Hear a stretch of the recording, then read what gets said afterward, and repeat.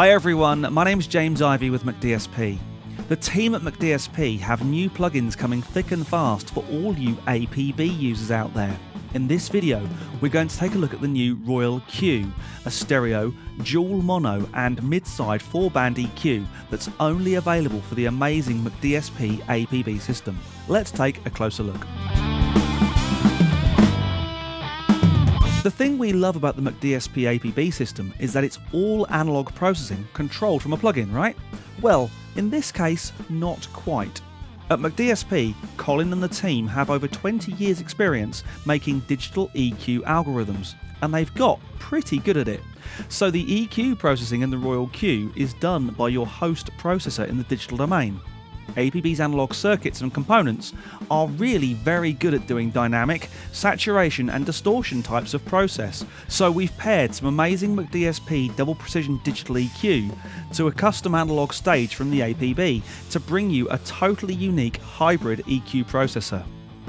On the face of it, Royal Q is a classic looking vintage style EQ.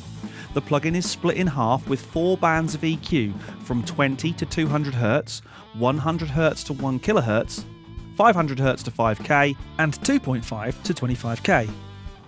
Each band has a gain pot for ±15 dB of gain, a frequency selector pot, and a Q control, which ranges from 0.4 to 4. Royal Q is not what you might call a surgical EQ. The shelving slope adjustment range goes from a smooth, almost Baxandar-like response on the left side to steeper, yet still classic slopes on the right that show a tight push-pull connection between the boosted and unboosted portions of the shelf curve. Think master or bus EQ and you're going to be somewhere on the right musical lines. Each EQ band also has a bypass switch and a filter type button.